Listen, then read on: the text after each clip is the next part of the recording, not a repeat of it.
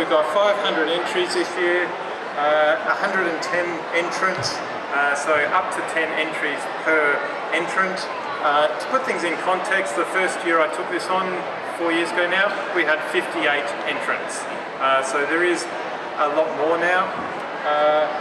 We've got 35 exhibition prints, and we've also got the contact sheet prints, which is all the valid entries, and they're going to be exhibited at Perth Observatory later on in 2024 as well.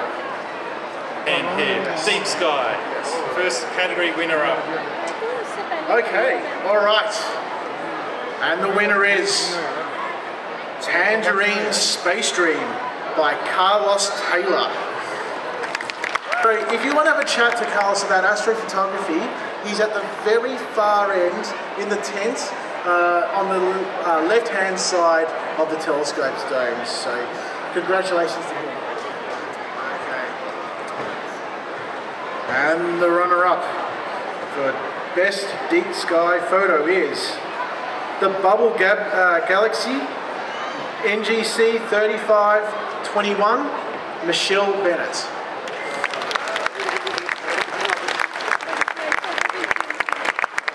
Best solo photo. Have you got anything to say? No? Okay. So with Solar Maximum coming up in 2025, there's lots of opportunities to get good photos of our beloved sun. Okay. And the winner is El Dorado by Simon Capoon.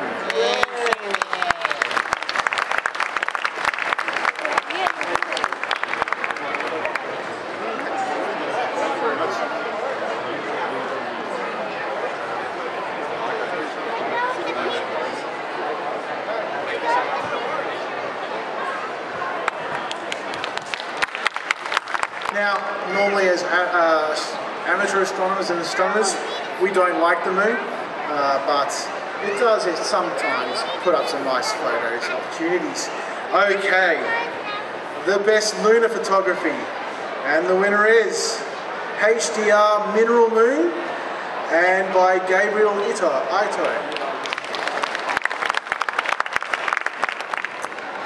And ooh, very nice.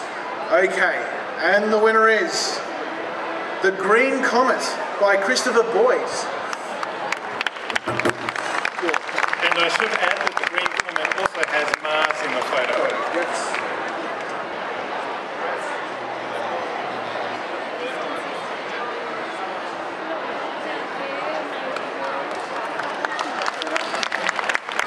All right.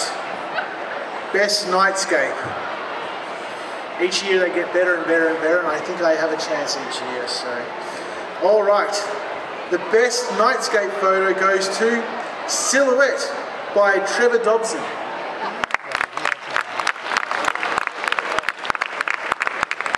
Trevor? Dang, I actually know someone who knows Trevor, so. Alright, no worries. Alright, now this is the best time-lapse. Alright, and the winner for the best time-lapse video goes to Lady Aurora by Luke Hetherington.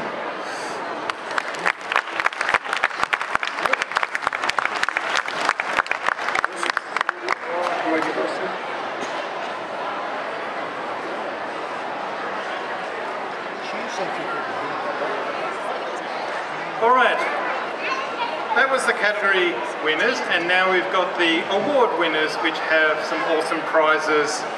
The next award is for the best Aurora Australis photo. Now, the winner of this gets an awesome Saxon 6-inch Dobsonian and accessories valued at $779, and that's from Bino Central. So Keith up at Joondalup, our local astronomy shop. Thank you, Matt. And I will do this one in the absence of a sponsor. The best Aurora Australis photo, Curtains in the Sky by Darren Gray. Darren here.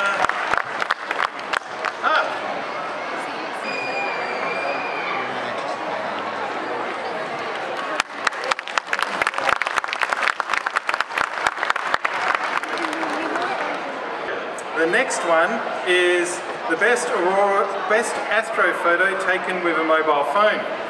This one has a prize of a Saxon 8-inch Dobsonian and accessories valued at $979 plus a pair of Saxon 10x50 binoculars valued at $199, and this is sponsored by Saxon telescopes and binoculars. So a pretty darn good prize there for the best mobile phone, best astrophoto taken with a mobile phone, and the winner of that is the Nature Window, Earth's Wonder by Virat.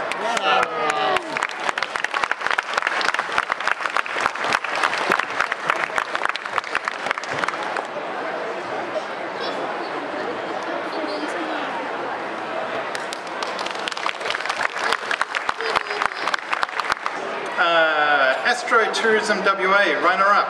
So the Shire of Upper Gascoyne and the Shire of Wurundjeri are proud to be sponsoring the Astrotourism WA Best Nightscape Award this year. The runner-up is being sponsored by the Shire of Wurundjeri with 2 nights accommodation at the Wurundjeri Caravan Park in a chalet plus voucher to spend at the Wurundjeri Hotel, all valued at $370. And that is sponsored partly by Astrotourism WA. Carol, who runs that, Carol Redford, isn't able to be here tonight, which is why I'm doing this for her. Astrotourism WA is a fantastic organisation that gives us good, safe, welcoming places for us to go in the regions to do astrophotography. So if you haven't got to the Astrotourism WA website, you should go there, find the places which welcome astrophotographers and astronomers, and go visit some regions. There's some great accommodation out there now at places like Wurundjeri and Shire of Upper Gascoyne. So the winner for the runner-up Astrotourism WA Nightscape Award is Sentinels of the Stars by Trevor Dobson. And Trevor wasn't here before, was it? No.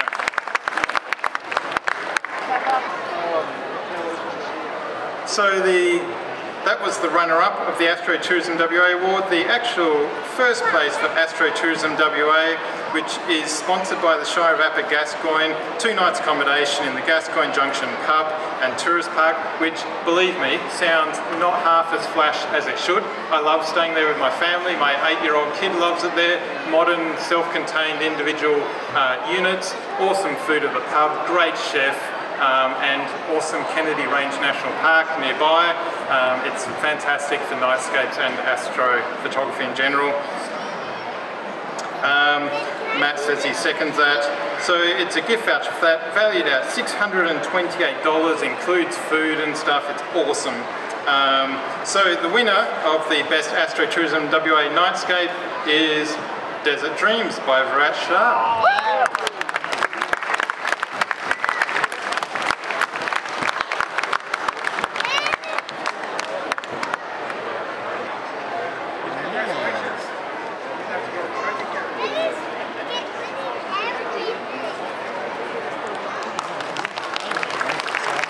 We've got Lindsay here from Kudos Cameras, who's going to be sponsoring this with a voucher from Kudos Cameras and H&Y Filter Set.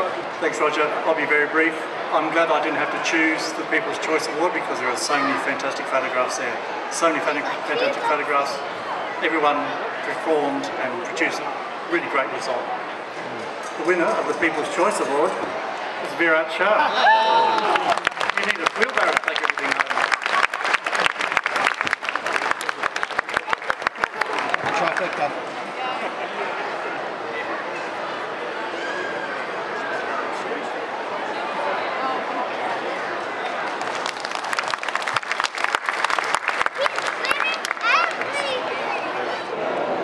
Okay, guys, this is William Vabasso. Hey, there you go. He's the overall winner of Astrofest this year.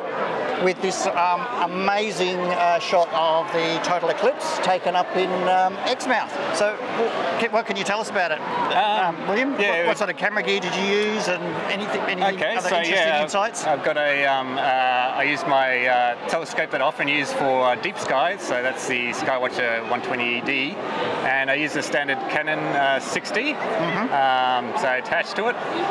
So initially on the setup there, I put a solar filter in front of the telescope, so just taking photos as the eclipse slowly came by.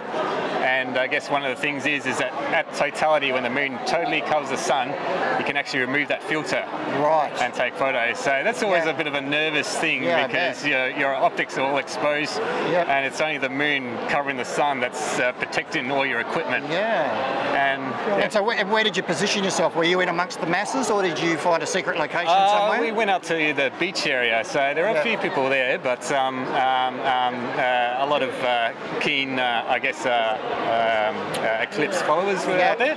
So yeah, we had a good position on the beach there. So the tide was coming in and chasing us to take a And did it live up to expectations? It's an amazing experience. It sounded like most people were quite affected by it. It was very unique, actually. It was my first time being there, and certainly it was quite an awe-inspiring event, and from a photography point of view, very nerve-wracking. So basically 2 years of preparation for 60 seconds, and like really hoping that everything goes right. So. Well, I'm so glad that it's all paid off for you. I know you've you got this to show. And so, what was your prize in the end? It was Sony camera. Sony A7 IV, camera, and a 14mm. Yeah, it's lens, a very nice prize, actually. Sony's being very generous. I think this is the third year in a row they've donated this fantastic prize, and quite unexpected to win it, actually. Absolutely. So yeah, very happy. And fantastic to finally meet you after I've been following you for many years. And you want to plug anything? Plug your site, your Stellar Australis.